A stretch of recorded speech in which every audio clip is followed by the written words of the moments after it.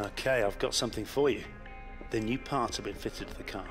The simulation numbers are good, so I look forward to your feedback. Check out the details.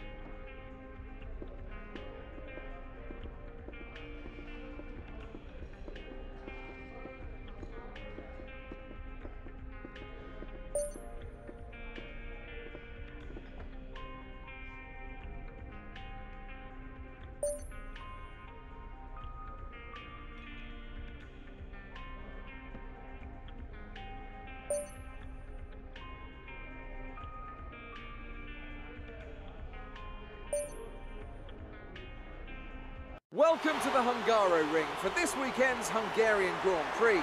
But before we start to worry about race day, let's focus on today's practice, which is about to begin.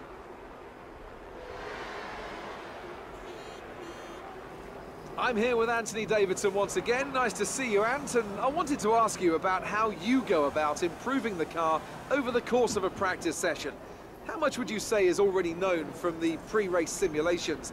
And how much do you have to do, how much do you have to work on with a real car on a real circuit? Well, that's a good question, Crofty, and I suppose the simple answer is that there's no such thing as too much information. As you say, the bigger teams have very complex simulations, vast numbers of clever people crunching the numbers back at base. But what they can't tell you is stuff like how the track condition's going to be, or what the temperature's going to be doing over the course of the day, and how all of that's going to be interacting with the tyre. There are so many millions of tiny variables involved in getting these cars around a racetrack quickly, but the computer can't tailor the car to a driver's specific balance requirements. At some point, you still need to put a human being in there and have them feel it through the seat of their pants. And that's why we end up with different drivers having different setups. So what I'm trying to say is, Crofty, nothing beats on-track testing.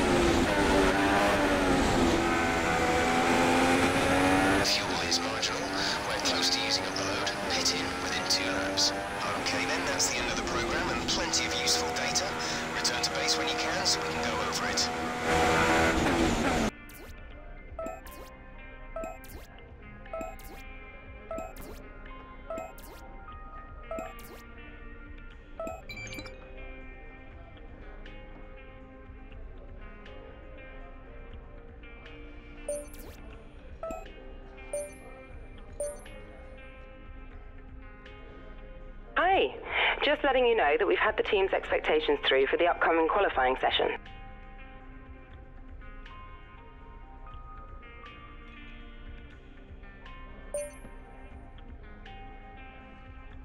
We hope you're looking forward to today's qualifying in Hungary as much as we are. We think it's going to be a cracker. This is the kind of track that eats rear tyres for breakfast, or so I'm told by more experienced drivers than myself. Well, tyre management is key here, specifically the rears. It's all too easy to overheat and wear the rear tyres as they're punished out of the low-speed corners. Most teams won't be able to avoid some kind of issue here, especially the teams that are running less downforce.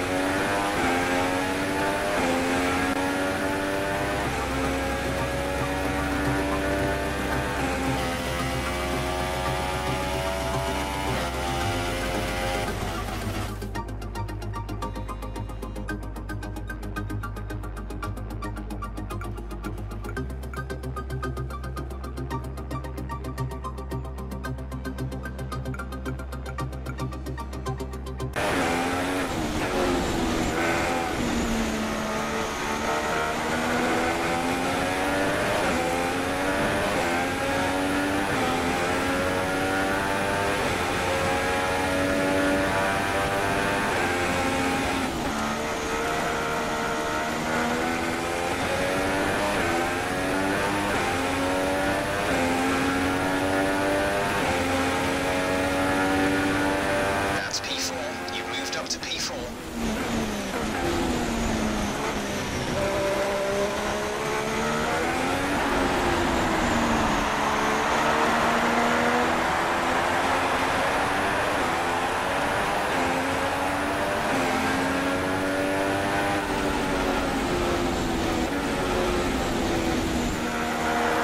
The grid is all set then for the race tomorrow. But before we go, let's quickly remind ourselves of our top three, who are Verstappen, Button and Lewis Hamilton. With qualifying complete, all that remains is the main event. We'll be live and uninterrupted for the Grand Prix tomorrow, so make sure you join us then.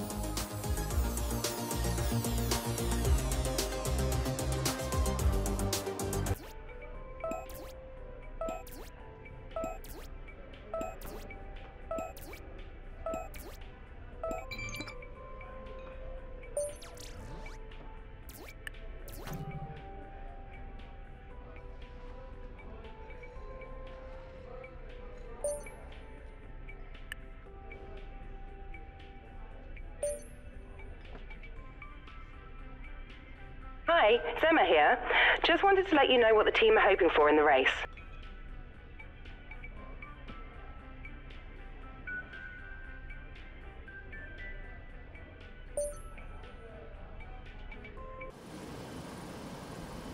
We've seen some astonishing Grand Prix here over the years, haven't we?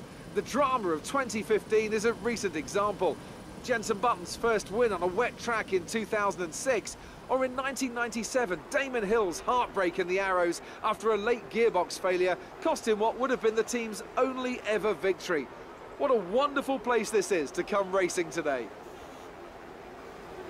Located 12 miles northeast of the Hungarian capital Budapest, the 14 corners of the Hungaroring are steeped in history and prestige. Overtaking has always been difficult on this technical 2.7-mile circuit, but the last few years in particular have turned up some exceptional races. Let's hope we're in for another one here today. With me to enjoy it all is Anthony Davidson, a man who made his Grand Prix debut here with Minardi back in 2002. So, Ant, this is a bit of a special one for you, I'd imagine. Yeah, I'd say so. I also stood in to commentate on Jenson's win in 2006, and as I was a test driver for Honda at the time, you can imagine that was quite an emotional Grand Prix. It's also a tough circuit on the drivers, this one too. Lots of long, slow corners that require a lot of patience from inside the car. Plus, it's a very downforce-heavy circuit. I mean, it's all relative, of course, but if you're lacking a bit in downforce, or if you've got a bit of an imbalance in the setup, this is definitely one of the worst places to have to deal with that. Okay, watch out at the race start. There will be faster cars trying to get past. See if you can hold them off. We're almost ready to go then, and this is what the starting grid looks like for today's race. Max Verstappen put in a fantastic lap yesterday, and he starts from pole position, edging out Jenson Button, who lines up P2. Looking down the rest of the grid, we have Hamilton, Rosberg, Daniel Ricciardo, and Vettel, Sauber, Raikkonen, Perez, and Daniel Kvyat. Alonso, Massa, Valtteri Bottas, and Sainz, Hülkenberg, Palmer, Romain Grosjean, and Esteban Gutierrez, Ericsson, and Magnussen, Pascal Wehrlein, and Rio Haryanto completes the grid. And now it's time to head down to the track.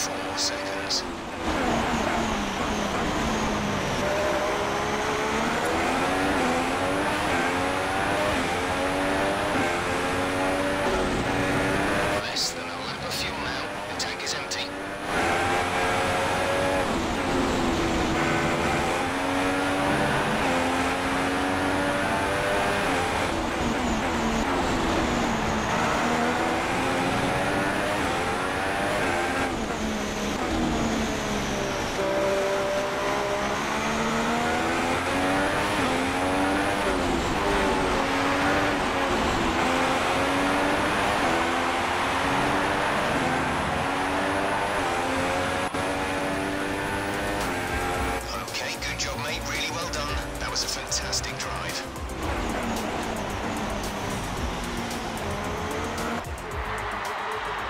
A great win then for the Red Bull team today. And I have to wonder, Anthony Davidson, just what set them apart from the competition here. The difference was clearly in the strategy. You could tell they'd done a lot of work on the pit wall to really optimise each stint and get the most out of the tyres. And it highlights just how much of a team sport this really is. But credit to the driver as well, though. There's no good having a well-oiled machine behind the scenes without a talented hand on the wheel, of course. And I can see now the drivers are making their way out. We need Red Bull fighting at the front. They do an incredible amount for Formula One. And that's another winner's trophy heading back to Milton Keynes.